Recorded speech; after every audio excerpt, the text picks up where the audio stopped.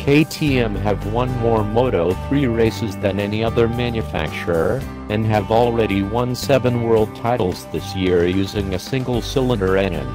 So it shouldn't really come as a surprise that the Austrians are leading the way in single-cylinder production engines, and this new 690 is the most powerful production single-cylinder engine they've ever built.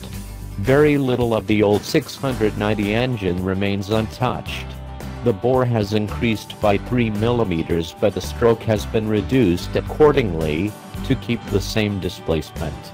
The cylinder head has been significantly improved, which has increased power, up 7% to 73 bhp, while torque has increased by 6% to 54.48 ft-lb. The new motor also revs higher by 1,000 revolutions per minute and 9,000 revolutions per minute. Peak power is actually at 8,500 revolutions per minute, which is astonishing for a single.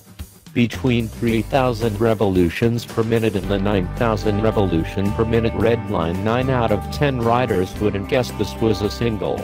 It will pull gracefully through low gears using the friendly torque, ideal for inexperienced riders. Equally, it will cruise along the motorway at around 80-85 mph comfortably. I've experienced worst vibrations on some twins. It's not all about the impressive motor though. As soon as you flick the Duke off its sidestand, you instantly notice the lack of weight, which makes town work a doddle and means the Duke will turn on a dime.